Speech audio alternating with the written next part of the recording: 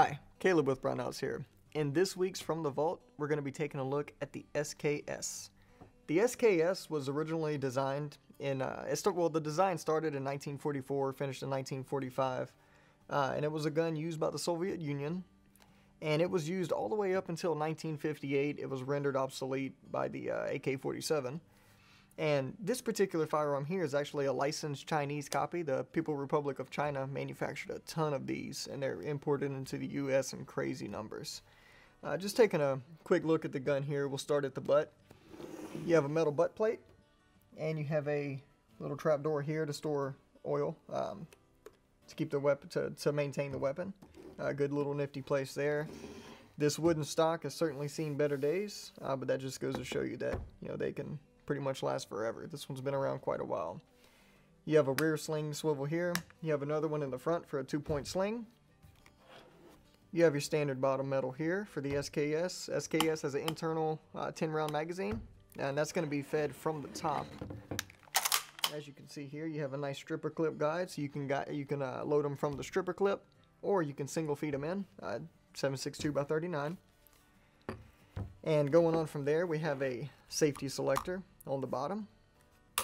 That's fire, and you have safe right there. Super easy to manipulate, mainly only for right-hand use. You'd have kind of a hard time doing it left-handed. If you're a lefty like me, I'm left-eye dominant. But moving on from there, you have your bolts assembly, and you have a rear sight here. Measures all the way up to 1,000 meters, but you'd be quite pressed to shoot this 7.62 by 39 at 1,000 meters. But that's mainly for volley fire. If you have a large group, it is a military weapon, or military firearm, I should say. And going on from there, obviously you have this bayonet. The bayonet mounting system is integral to the barrel, so it's not removable, but it folds up nice and easy here.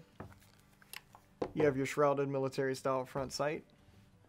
And moving on from there, this one has no provisions for any kind of muzzle attachment. And that's the general overview of the SKS.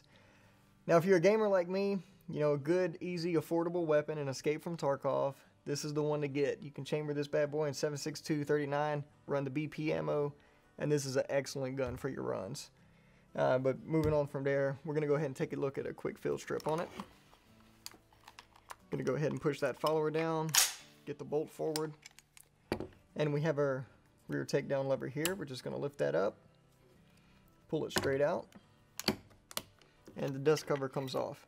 Now, I will say, you see a lot of aftermarket dust covers that have Picatinny rails and things like that on them, but those are absolutely horrible. There's no way they're going to maintain zero, because you see, even with the takedown lever in place, it moves. So, if you're looking at putting an optic on this firearm, the dust cover mount is not the way to go. But take off your dust cover, recoil spring assembly comes out, and then you can pull your bolt out. All the way back, lift it up. You have your bolt carrier with your charging handle on it. And then you have the bolt assembly. And that's it for the field strip. It's extremely easy. And then putting it back together is just the opposite way. We're going to lock this ledge of our bolt into our bolt carrier on the back here. Those two are going to lock together just like so. We're going to insert them as a unit into the receiver. They have to go in the back of the receiver.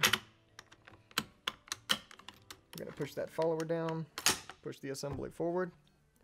The recoil spring, you notice the back of it is curved here. The spring's not captured as much as it is on the front. The straight portion is going to go inside the bolt carrier. Then we're going to simply just take our dust cover, slide it on, and push our takedown pin in.